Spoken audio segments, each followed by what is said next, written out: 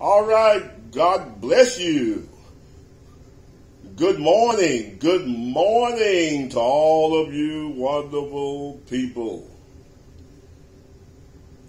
Good morning to the saints, friends, family, associates, acquaintances, and enemies.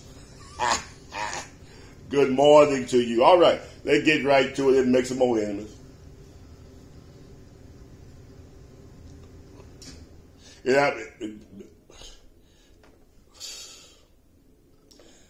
I know others are saying this. I can think of, I have Facebook friends. Let me think of off the top of my head. 1, 2, 3, 4, 5.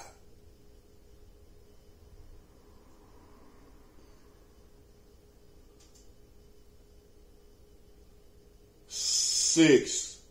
And I may have a few more. They preach this. Hallelujah. You know the real preachers in the minority. You know that, right? You know we're in the minority. Matter of fact, let me kill two birds with one stone.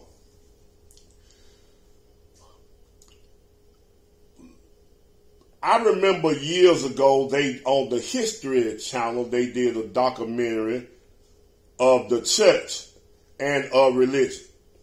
20 years ago. Now, this last week or week before that, they did a documentary on the black church. And in both of those documentaries, go on the History Channel. You got to go back a number of years. They did a documentary on church religion.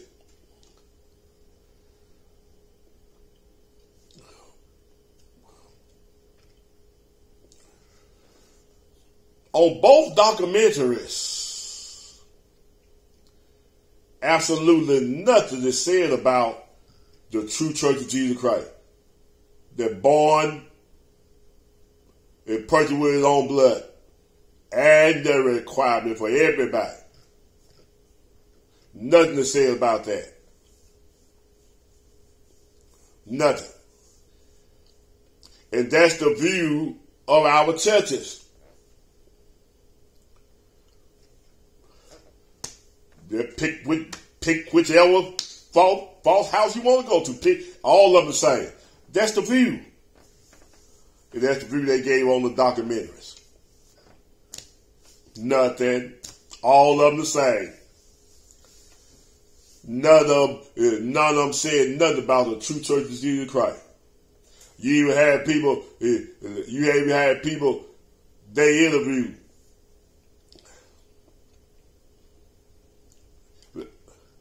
The church is not about no one man. Well, my church was started by Bishop Mason, and my church was started by Wigglesworth and Lawson, Bishop Lawson, and G.T. Haywood, and Brother so-and-so is up. But nothing was said about the true church of Jesus Christ and the requirements to be saved. Not one representative they had on that. They didn't cover that angle. And that's the condition of the church today. All of, in the world's eyes, all churches is the same. When the world think about church, all the same. Just something to do on Sunday. There's some places to go on Sunday to go to hell. Go to church, make you feel good about yourself. Anyway. Which leads to this.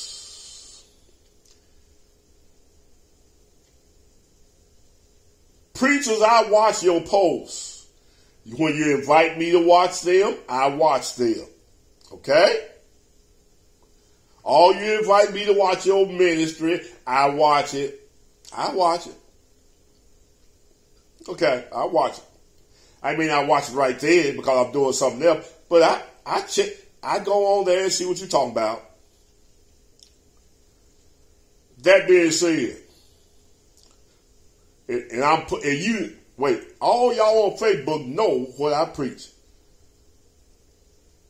I'm not the run of the mill every Jack Lynn, nickel and dime preacher. I'm a true servant of Jesus Christ. Y'all know what I preach. And that's why on a lot of you, although I watch a video, very seldom do I hit like. I hit like at a point to where you're saying something that's true. At that point, I hit like and even comment, amen. But for the most part, so I go on the page last week and that preaching, Lord. And then, you got the PayPal and the Givelify. Number one, when you are giving, you're not giving, you ain't giving God nothing. You ain't giving God nothing. Not tell a lie and say you are. You're not giving to God, get me, until you give to the poor and needy. That's when you give to God. When you give to the poor and needy. Hallelujah.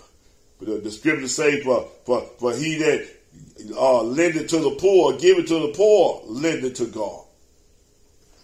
I know y'all don't believe that.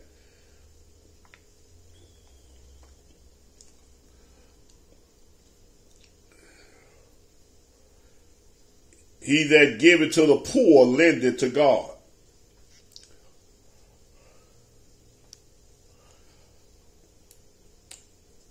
Proverbs chapter 19, verse 17. In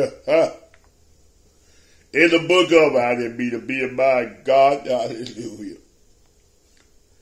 Open your hands wide to the poor.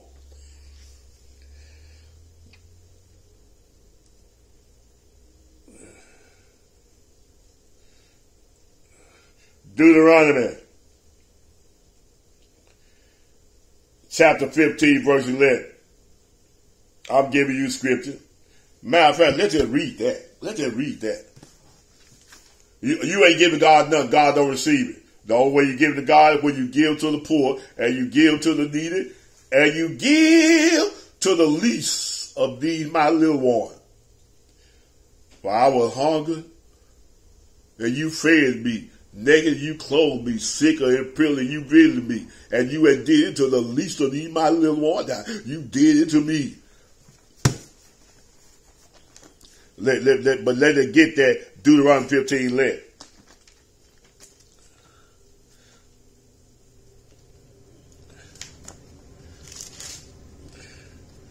Let's read that.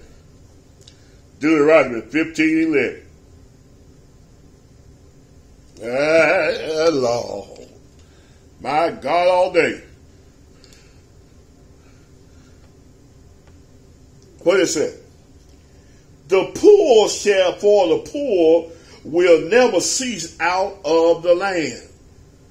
Therefore, I command thee, saying, thou shalt open thine hand wide unto thy brother, to the poor, and to the needy in the land.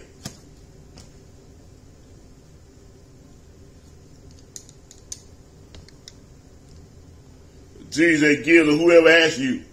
Give it, it shall be given. Men gonna give your bosom. Why? Because you gave the men. Hallelujah. Every given scripture talk about giving to the needy. Every given scripture in the Bible talk about giving to the needy. So when you give, you ain't giving nothing to God. You know when you gave to God? When you offer your sacrifices in the Old Testament, under the Old Covenant. And for the temple and all that kind of thing.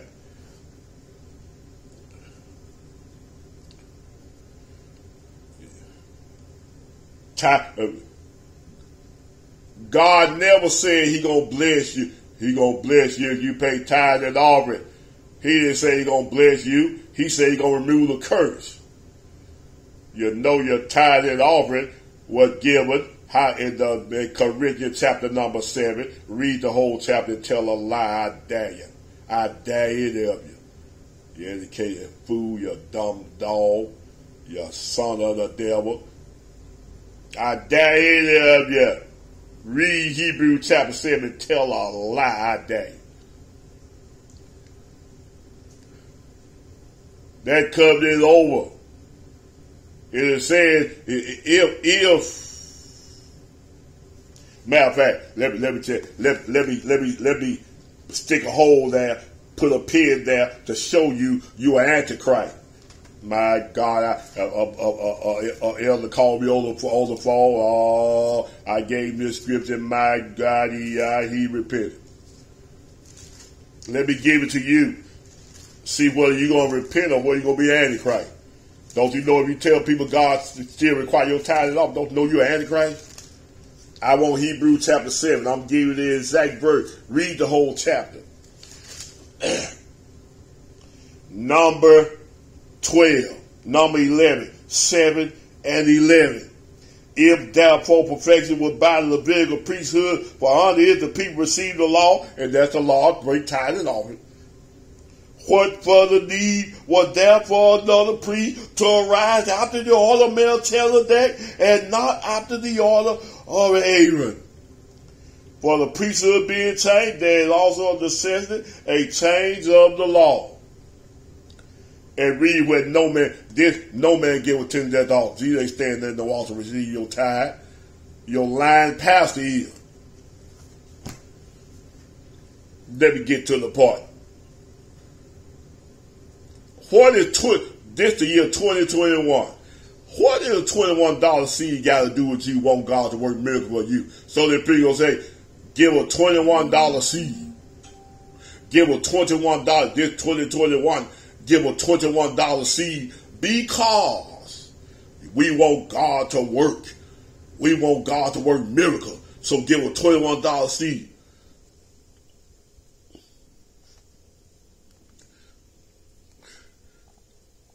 When Jesus said, hallelujah, praise God, the prayer of faith shall save the sick. When Jesus said, freely you have received, freely give. When Peter said, you can't buy the gift of God with money. When Jesus said, come without price.